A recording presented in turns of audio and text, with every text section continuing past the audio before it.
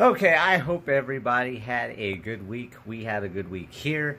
Didn't get as much accomplished because we had some rain days, some water hauling days, and then today, Sunday, we ended up going to a bison ranch. We got invited to do a tour, and we have a bunch of awesome photos coming up for you guys at the end of this video. Not our regular pictures that normally come up, but pictures from this week and the bison farm ranch.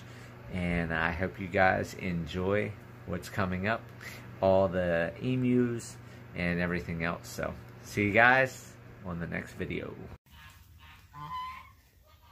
Alright, Homesteader family, so Monday was hay day, so I bought 3 bales of hay. You can see they're demolishing the bottom one.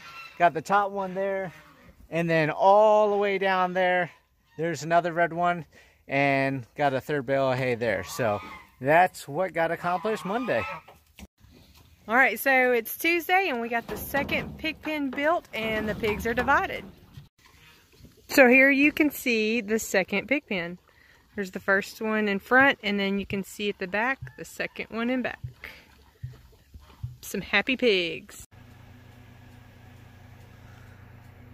Hey guys, it's Tuesday night, about 11:30, and we went to check on the emu eggs. They are ready to get close to being hatched. We're at day 42, so Johnny had done some research on reading what the best way is to find out if they're close to being ready to hatch.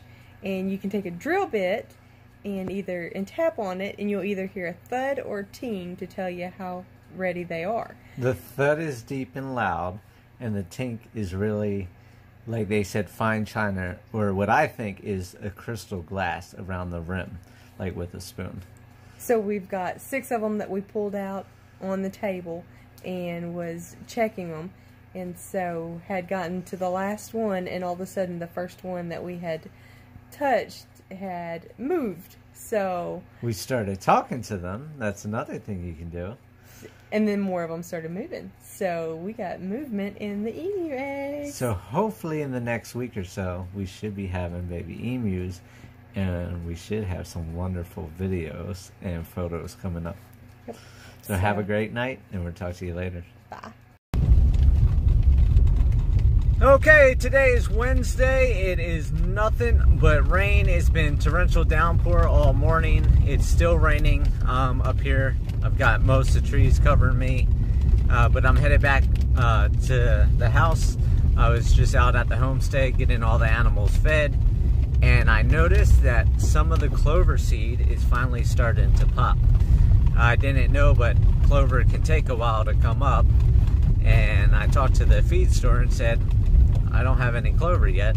Everything else came up, and they said give clover another couple weeks because sometimes it waits later till the ground is completely warmed up. So got clover, got a bunch of the other stuff growing. I'll show you that in an update video this Saturday. I'll film that for the Sunday Monday vlog as well, and show you the difference between the pens after this rain, because this rain, I mean, it rains and then it just blows up. I mean, these leaves on the trees, everything is just getting so dense and so green. So it's amazing, and I'll talk to you guys a little bit later. Okay, Thursday's project was picking up glass and trash. So I went ahead, covered this whole pen over here, covered the pen down that way, and double checked in here with the pig pen in this side and pig pen on that side. I also started over here, and then this is Friday. I didn't film yesterday. So this is what it's going from. It's going from dense woods, which you can see way over there.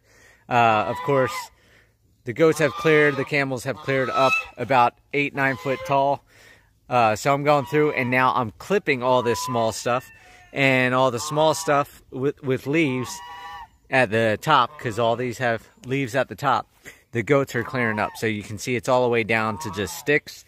Then I'll be chipping them and putting the wood chips around the base of the tree like I did over here. And then you can see all the greenery. Not sure how good the camera's picking it all up. But through here and everything, I mean, it's just super, super green. All the seeds are coming through. So the goal is, hopefully all this is grown up at least a foot tall or so by this fall, like August time period. Then I'll move the animals back into this pen, and then I'll go ahead and the end of August seed this whole pen they're in. Hopefully have this all cleared out, wood chipped up, and be able to get it seeded, and hopefully get enough grown in here before November 1st, and then most likely going to move them back over here November 1st, and try to get stuff established. So that's what we're doing here at Homestead. Crow is just being a noisy goose, like always. And Henry, the emu, sitting back there, and all the others. So we're just doing our thing, getting some work done. All the ducks are there laying out, roosters checking things out. And yeah, another beautiful day on the homestead. Okay, it's Friday night. We had all those heavy rains, and this is what's happening. The road on the back here, where I dug that 3-foot hole, there's the mound of dirt. 3-foot holes right here. The water's just gushing. And not sure how long it's gonna go for, but you can hear it's a rumbling.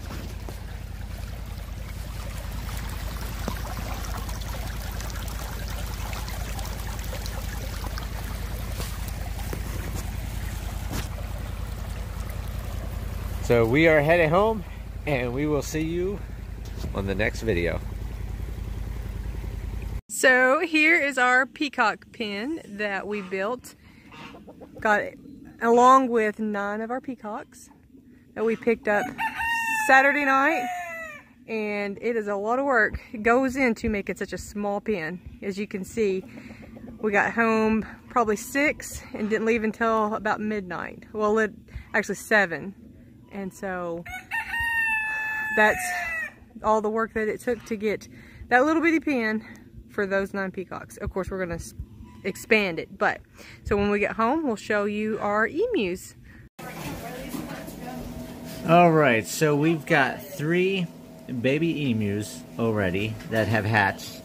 We have another egg down in the bottom that is in the process of hatching, 2 more up top that should be hatching, and then an entire tray. And then today we were at the homestead and just had another egg laid. So never had emus lay past January and February, and here they laid January, February, March, April, and now we're in May. They're still laying eggs. So we could have a whole bunch of these little cuties.